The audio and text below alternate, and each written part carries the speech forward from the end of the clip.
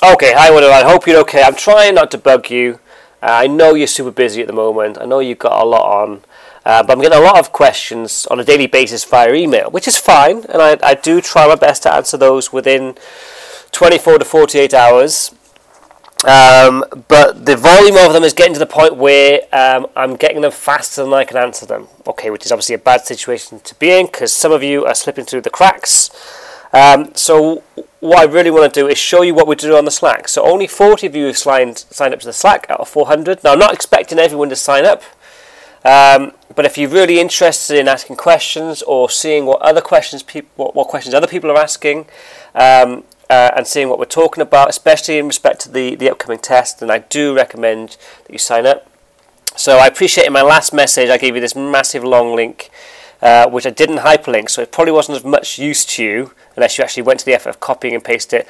I'll post that when I post this video in another announcement shortly. Then you'll just be able to click on it and sign up. But this is what it looks like, right? You've got a channel like this. This is the general channel, and you can see Becky this morning, or Wednesday even, asked, do you need to know any conversions from imperial to metric or vice versa in the exam, or will I be giving them?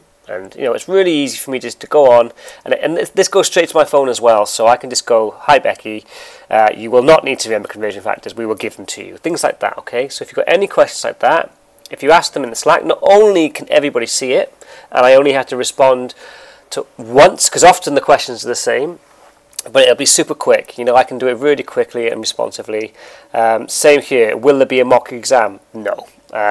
You've got enough resources in your vital folders to be getting on with, and I really, really recommend you practicing the review quiz questions in the workshop folders, and also just the simple quiz questions as well. Okay. Other things that we're doing, I'm getting asked direct questions about problems. So I've got a few channels here, so that I can see all the channels, but when you first log on, you'll have to go and add yourself to the channels. Oh, sorry, that's the wrong button. If you go to channels and you just add yourself to the ones you're interested in following. So I've been posting in the logarithms quite a lot recently. That seems to cause quite a fuss.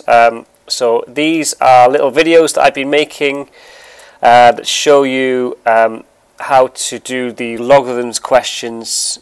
There you go. It's my own voice. Ugh. So I go through the logarithms questions on the PAL sessions there. I posted one this morning on algebra. So if you have any specific questions, ask me, and it's actually quite easy for me to make a very quick video and to show you how to do it, or just to talk you through it, or maybe if I'm not going to talk you through it, I'm going to say, well, that might be important because. So do go and take a look. I hope it's useful to you.